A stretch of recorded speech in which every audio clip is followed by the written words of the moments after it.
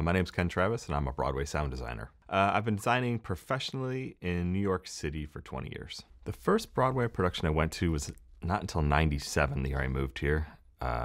It was The Life, and it had won the Tony that year for Best Musical. Well, the first one I can remember was Joseph and the Amazing Technicolor Dreamcoat, early 80s.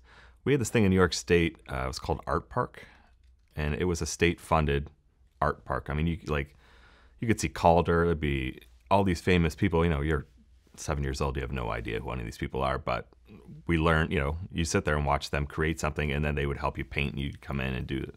But I remember specifically going to see Joseph there because I thought I saw Elvis, because the Pharaoh plays this Elvis character, and I think I probably bugged my parents for like 2 weeks doing my best Elvis impersonation. Early in my career, I think the Public Theater was my big moment. I was mixing a show at the Public. The designer, composer, had a family emergency, had to leave, and while he was packing up, he ended up erasing the show material. And we had a dress rehearsal that night. So I had to try to recreate his work based on the material he gave me, which was a bunch of DAT tapes and notes written on a piece of paper. They said, "Can you recreate his work?" So with his permission, I went back to my studio in Brooklyn and just started editing. But I didn't have all the material because they'd done this 3 times. So I'd be like, okay, I know we used this song here, but where's the tonic? Like, how did he resolve this? I can't find the final chord.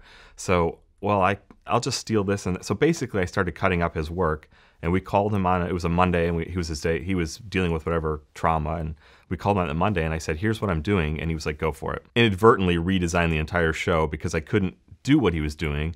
And so my stuff started to take over, being like, well, I can't make this work, so I'll put an environmental sound here. This wave crash will cover the fact that I can't do the chord change, and I'll steal the flute from this song and put it there, and that'll resolve this. And I just didn't even think about it. I did it, and the show opened up, and the next day, George Wolfe called me to his office and said, the director said the show's never sounded like this before. And I'm like, I'm so sorry, it's all I had to work with. And he's like, no, they're really happy. Would you like to work here? And from then on, I did 3 shows at the Public, and Shakespeare in the Park is the greatest thing in the United States. I mean, it's such an establishment and a great place to see famous actors and young people working it all out in an outdoor space. And my career took off, and then it kind of fell apart when I just wasn't happy. And then I guess my big break was a 3-penny opera on Broadway. And I was mixing Joe Jackson at the Public. They had a new space called Joe's Pub. And somebody came up and said, hey, I heard you do theater. Can you do that live? Can you do this part? I'm like, what do you mean, like theater like this? Yeah, I can do that. It's like rock and roll, whatever. And I totally tanked it. I mean, it sounded awesome, but it didn't sound like a Broadway show, and everybody hated me. So that's kind of like the catalyst, I think, really getting into that. Studio 54 really put me on the map because everybody knew who I was. My big hit was Memphis the Musical, written by David Bryan, who is the keyboard player for Bon Jovi. I came into that show from a rock and roll perspective, and I was like, oh, we're doing a rock show again. Like, this is crack my knuckles, like this is what I did. And so I came in and did a rock concert on Broadway, and once again, everybody was kind of pissed.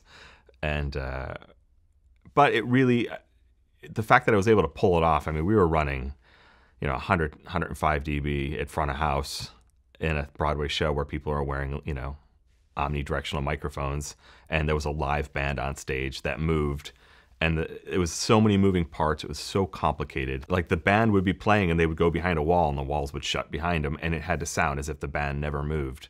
So we had to push technology to the limit. And the word got out, and people were like, I can't believe you can make a kick drum, make my chest hurt, and yet I still understand what they're saying, and they're not at a microphone. So that kind of, everybody started to take notice, and then it won the Tony that year. And then that, once you have the Tony Award winning, you can put that in your lapel, and